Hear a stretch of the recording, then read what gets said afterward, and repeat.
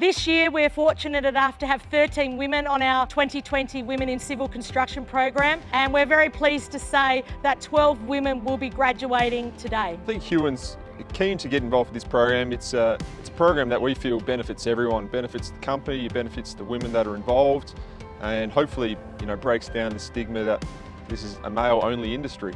So I've had Lisa and Athena here off and on for the last few weeks. When I first came to the information day, I wasn't sure. I thought it might have only been a program for younger women, so I was really pleasantly surprised to find that more mature aged women doing it and working. Second year in for the Women in Civil Construction program in partnership with Spark Gin and Dairy has been really exciting. So again, it's a 9-week program this time round. Participants undertake a Certificate 3 in Civil Construction Plan Operations. They'll complete 7 units of competency. Our training provider on this program is Southern Training Organisation, so they're delivering the 7 units of competency from civil construction. We also have wellbeing support, we have yoga, so we've got the Healthy Tradie project, we've got AusHelp involved with the program, just to give the women a really well-rounded and a supported program. I learnt measurements, how to read plans, just the underground stuff that works it makes our towns run. Not only do we believe there's a shortage of skilled labour, but we also believe there's a shortage of women in civil construction, so we were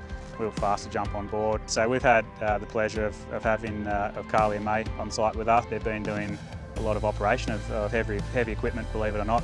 I've done a range of things like labouring, fencing, and then I've been on the machinery and roller. I learned how to read plans. There's a lot to incorporate, I guess. It's not just you're on site, there's a lot to it.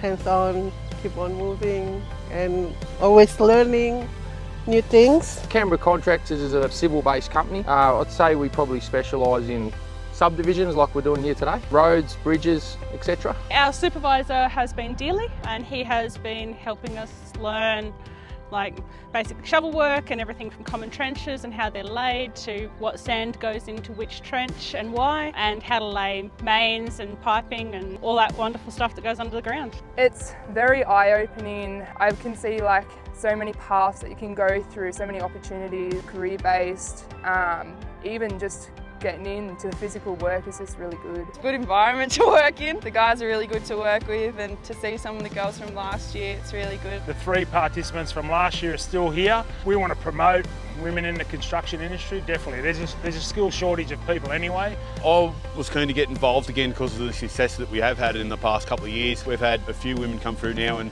they're all doing really well and fit in well in the workplace. I was pretty nervous at the start, and then once I got involved, I was like, yeah, okay, this is my thing, good to go. I like to get my hands nice and dirty, so I pretty much got involved pretty quick. I've been doing mainly the stormwater pipes, helping them do the bedding, slinging up the pipes, haunching it, so that's putting the sand and stuff around the pipes, and using a little whacker packer to whack it all down. I completed my civil engineering in India. I worked as assistant professor for 2 years. I find very difficult to get the job here with my qualifications, so I would like to enter into the field. Divya's been here doing all sorts of stuff since she got here, from the roller to the water cart and the fuel cart. Been driving around all our other sites.